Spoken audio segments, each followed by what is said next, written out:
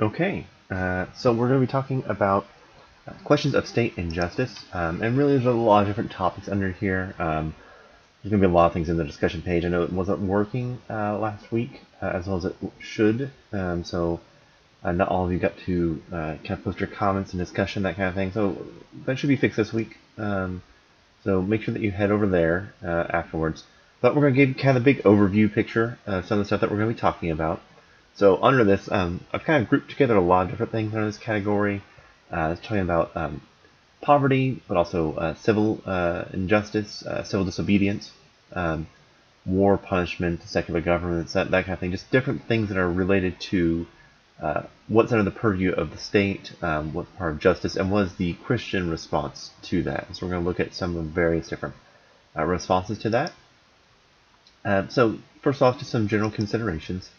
Um, one of the big overarching concerns throughout this is that Christians are often citizens of two kingdoms, meaning that they are part of the kingdom of God and part of a civil or secular government as well. And throughout Christian history, there's been this kind of assumption that citizenship in the kingdom of God supersedes that of any civil society. And we're going to talk about some of the different shifts and how those might have gotten merged and melded together a little bit. But from earliest Christianity, definitely throughout a lot of the Reformation period, and then on into today, there's this kind of tension between these two that pops up. And whenever that tension pops up, your allegiance is primarily, of course, to the kingdom of God and not to secular governments. When it comes to question of justice, there's also this understanding that there's a higher justice that is going to be administered by God in all of this. So another consideration to keep in mind is that Christians are called to live peaceably within a society under governance of a civil government as far as possible. And there's some different scriptures that talk about this, about praying for the emperor, about seeking the welfare, as far as depends on you, live at peace with everyone, and that kind of thing. Ultimately, when it concerns to justice, and we'll get into this a little bit, but it should be also a big understanding that God is the ultimate king. He's the ultimate ruler. He's the one who is going to make sure that all things are right in the end. You can go back to like someone like Julian Norwich in the High Middle Ages. All will be well, all shall be well, all manner of things must be well. That kind of thought here. All right, so go through a little bit of the history before we start going to some more specific issues. So first off, we're going to look at antiquity. So prior to Constantine, Christianity did not have a favored status within the Roman Empire. In fact, they were often at odds with the Roman Empire. So there's a lot of like, how are we going to deal with that? And there really wasn't a concern of this dual allegiance. You don't really get that dual allegiance talk until after Constantine. Because Constantine shifts the status of Christianity away from kind of being this persecuted religion to now it's being a favored religion, not just tolerated, but favored religion within the Roman Empire. And so a lot of the old kind of models had to change. And so there becomes a bigger question of, well, what is the relationship between the church and the state as far as it's concerned? So as we read when we were looking at Augustine, he talks about a republic as a collection of individuals around a common interest. And that becomes kind of a standing definition. He talks about that in the context of there being competing republics. But the question arises early on is, does the state include shared values and history? Is that a requirement to be a member of a state? Certainly people today become citizens of countries where they don't have a shared history. Is the state or the republic, is that distinct from people? Another way to kind of view republic or view civil governance is that the state is meant to be in service of the people, not the other way around. And you see some of this early on in like Plato's Republic and the early Republic, but that kind of falls away for a lot of the medieval period that we're going to get into. Early on, you have this understanding that the state, wherever it is, whatever it's doing, is ordained ultimately by God. So it is under the purview of God, it's part of the plan of God, it's under his plan. and it's kind of what might call pre-medieval times or very early Middle Ages. The state was something to which Christians could never really truly belong. So even after this Constantinian shift, with Constantine, he has this whole thing where he delays or puts off his baptism because he believes, as an officer of the state, he's going to have to do some things that are not Christian. It's really not until Augustine that you start seeing some kind of effort to merge these together at the very early development. So during the Middle Ages, Augustine definitely kind of starts that, but he is also one of the first ones to notice the tension between these two states, these two citizenships, the kingdom of God and the secular state. After the fall of Rome, the state began to have a bit more positive view in Christian circles and within the church. Despite this, the state is still understood to derive its power from the church during the Middle Ages, at least during the European era. This is where you have the Pope is the one who crowns people. The Holy Roman Empire is kind of under the purview of the Pope and that kind of thing. Once you get to the Reformed period, especially with someone like Martin Luther, you see the state as, to a certain extent, an instrument of the church. Now, if you start looking at the Swiss Reformation, it starts to get a little bit more complex, it starts to be a little bit more separation, but there's a mutual beneficence going on there. Where this idea really starts to take off is this tension idea is after the Treaty of Westphalia. So the Treaty of Westphalia ended the 30 Years' War after the Reformation, which was kind of like the culmination of the wars on religion. And so what you have happen afterwards is pretty much an agreement that there can be different states that have different religions, or in this case it's going to be Protestant versus Roman Catholic, and which one's going to be determined by who is over that territory. And so the Treaty of Westphalia kind of enshrined this into law, that the state is used to uphold whatever the faith community, that citizenship of the kingdom of God that exists within that community, that's meant to protect its people as part of that. Once you start getting to the Enlightenment, which follows right after the Treaty of Westphalia, you have different understandings of what the state actually is. So someone like Thomas Hobbes is going to talk about social contract, and that kind of natural state of man is that they're fundamentally, I think nasty, brutish, and short is a lot of times how it's phrased there. Hobbes is not necessarily an exact language, but that gets at the gist of it. Whereas Locke wants to talk instead that no, people are a little bit better than that. In fact, everyone has these fundamental rights. For Locke, these are going to be life, liberty, and property. And the fundamental role of state is to protect and to promote these rights. So there's some kind of different understandings that are happening. With some more modern developments, you get kind of this anti-totalitarian stream, and this really happens as a result of the world wars in the middle of the century. What you have happen is, this is the first time that you have not just genocide, but genocide on a mass scale. And not just talking about the Holocaust, although that is definitely part of it. We're also talking about the pogroms. I mean, there's too many to count, but basically you have systematized, mechanized genocide on a massive scale. And this becomes something of a crisis for state. How are we to understand state when these horrible things happen? This is also the first time that you see anarchy seen as now a more viable option. That maybe we can do away with state altogether. All of this kind of comes to a head with Germany in World War II, where you have documents, and when we get to the discussion page, we'll be talking about things like the Barmen Declaration against World War II, the widespread genocide perpetrated by the Nazis, and this idea that there needs to be some way to hold the state accountable.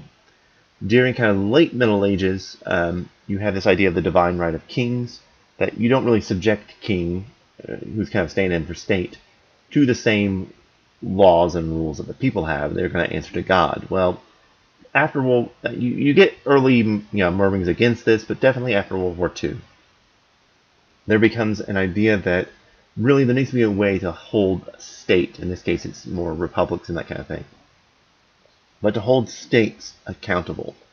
And that's where you start getting things like the League of Nations after World War I, which kind of fails, but then the United Nations, international courts of justice, things like that. There are ways that you need to be able to hold nation states accountable to something outside of themselves also. There's also this general idea that the universe, from a more secular standpoint, the universe favors justice as part of that. So kind of moving more into the more explicitly Christian perception of this for the Christian ethics class.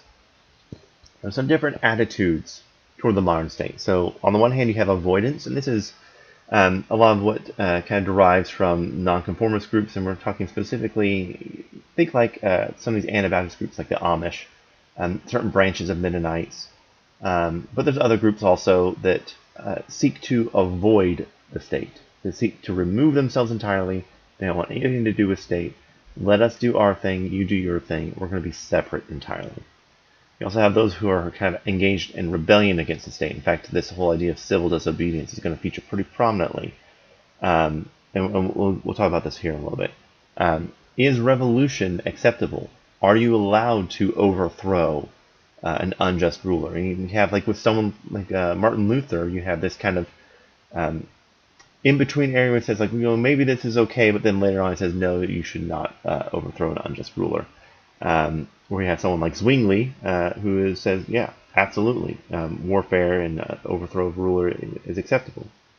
Some more modern writers, you have people like Kavanaugh. The church exists as a better state. That yes, you're a member of both states, but the church exists as a better state, and the role of the Christian is to pull the secular state toward what the church might be. Then you have someone like O'Donovan, who we've talked about before. But he has this idea of that Christians should participate fully in the state, with the idea that they should be working to restore this idea of Christendom, of the Christian state, for him. You also have those who say, no, you need to participate fully in the state, but understand that there's still a separation between the secular state and the Christian state. And this is, at least historically, been the view of most Baptists, and most Baptist groups. But there are other groups that kind of fall in this line as well. You have questions of rights, that the Christian perspective is not concerned with rights, but the secular state is concerned with rights. And that's just kind of this back and forth there, that the state should exist to uphold my rights, including my right to religion, but I, as a Christian, living in the kingdom of God, are not concerned with my own personal rights. You also have the idea of that the state needs to temper its justice with mercy, and that mercy comes from definitely a Christian perspective to help temper that justice. And then you have the idea of, like I said, talking about the Christian perspective, that we do not favor our own rights. We rely on the state for that. And instead, we are going to talk about redemption and reconciliation. So I don't call upon my own right to justice, although the state may have a right to seek its justice. But I'm more willing to forgive. And you have this question of, like, should there be a little bit more nuance here? These are just some of the positions. This is definitely not an exhaustive list. Getting more into kind of the idea behind of what do we do with an unjust state then. So different responses to this are, well, should we just accept an unjust state? Is there a sense in which we should work within the state, within the powers that be, in order to move it towards a gradual change? And if you know anything about, like, the debate over the slave trade, especially as it happened in England, this was a big argument. So a lot of parliamentarians who were opposed to slavery, there was a divide between whether we should work gradually within, which tended to be the kind of Scottish position, or whether we should have a more radical stance against it. But it's still working within, so both groups are still working within the state. Then you have the question of civil disobedience.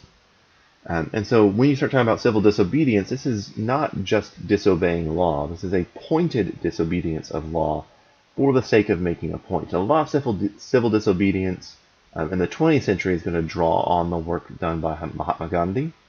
You're going to see it's kind of highlighted probably most heavily with Martin Luther King Jr. and the Civil Rights Movement, is that they know what the law is.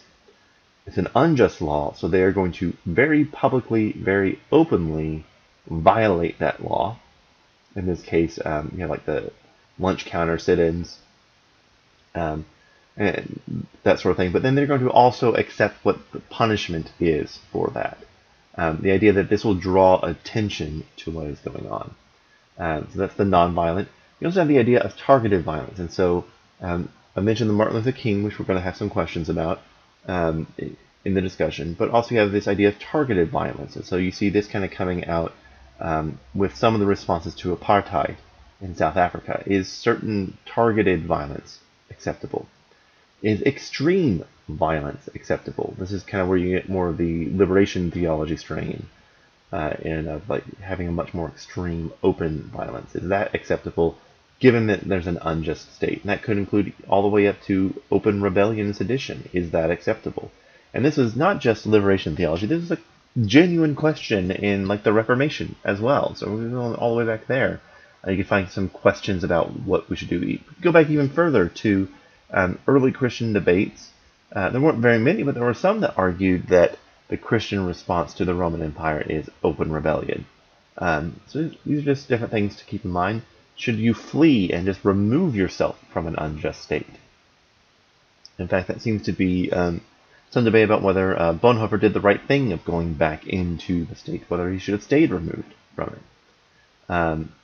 The big question comes with revolution: is extreme violence, in this case warfare, against a state, is it ever justifiable? I think most Americans would agree that yes, it is. But, as a Christian looking at commands against violence, about turning the other cheek, is this a defensible position? And then why is it a defensible position? Kind of moving on, some of the other readings that we're going to have are going to deal with the issue of punishment. Usually we're talking specifically about capital punishment, death penalty, but this is a much broader term also. So a big part of this has to do with what is the point of punishment. Is it retributive? This idea of retributive justice, that we need to do some punishment that's fitting the crime. Does punishment exist solely as a deterrence, or primarily as a deterrence to dissuade others who might commit the crime? Or is punishment more of this rehabilitation sense? Should we be focused on rehabilitating people back into society? In which case, how well are we doing that? There are some issues that come up with mandatory sentencing, because this doesn't really leave a lot of room for mercy or mitigating circumstances or that kind of thing. When you have punishment used as a deterrence, you kind of have to begin to question, is deterrence even ethical? So when I say right here, I mean, is deterrence ethical? Looking at someone like Kant, the second formulation of the categorical imperative kind of highlights that not using other people as a means only, but always as an end. So if you use deterrence, then you tend to be using people's fear as an end for a just society. So is that acceptable? Then when it comes to the question of rehabilitation, does rehabilitation even work? Is it possible to rehabilitate people? Are some people just too far gone? Can restoration work? There's this big movement towards what's called restorative justice. Is that something that is even possible? The big questions, like I said, though, do tend to center around capital punishment, and there's some stuff in the briefing about this. First of all, like practical concerns, like it tends to be much more expensive. There's questions about DNA exoneration and that kind of thing. But also, there's ethical complications on both sides of this equation of capital punishment. There's ethical complications that argue in favor of it, and ones that argue against it. Okay, the next big topic that we're going to be talking about is different views of war and warfare. And so part of this has to do with like what the reality of war is, and how well this corresponds to the secular state and the Holy Kingdom. Like there is warfare, so we have to accept that. But is a state-run warfare ever endorsable by Christians? And certainly in the Middle Ages, you have something like crusades. Are the crusades right or wrong? There are different types of crusades, so we might just not talk about in those terms, but also like enhancing the culture of another. This, like spreading democracy in the early days of like the War on Terror, that was a big thing. Is there a crusade of defense of another? Is that acceptable? That our cause is just? If the reason for going into World War II was, defense of those who were being attacked during the Holocaust, is that a defensible position? This brings up the whole question of just war, whether or not just war is acceptable. So you can have this more systematized approach, like, okay, a just war can be just if your intent is to minimize the overall net amount of harm. That's kind of a more utilitarian approach. You can have a qualified just war, like, well, this would be just provided that X, Y, or Z. You have a lot of discussion around pacifism. In fact, is it even practical to be a pacifist? Should this be theologically normative? Is this the only way to understand Scripture? And that kind of thing. Some kind of final thoughts on war, which is where we're going to end up, are you have to talk about arguments not just of whether the state can do it, but whether you as a citizen should, as a Christian and a citizen, are able to participate in war. And there's lots of arguments both in favor and against participating in war. We're going to talk about deterrence in the context of punishment, but it carries over into talking about war as well. We also have to talk about different responses for war. Is revolution acceptable? What about war as peacemaking? Instead of talking about just war, should we talk instead about just peacemaking? And what does that look like? Talking about the difference between active peace and passive peace. So with active peace, you have this idea of like you are doing warfare to actively promote peace, whereas a passive peace, you just want cessation of all arms and that kind of thing. And then final question when we start talking about war is there a really default Christian position? So this lecture is a little bit shorter. That's intentional because there's going to be a lot more stuff in the discussion. So if you haven't, hop on over to the Blackboard. I should have the discussion page fixed, and we will go from there.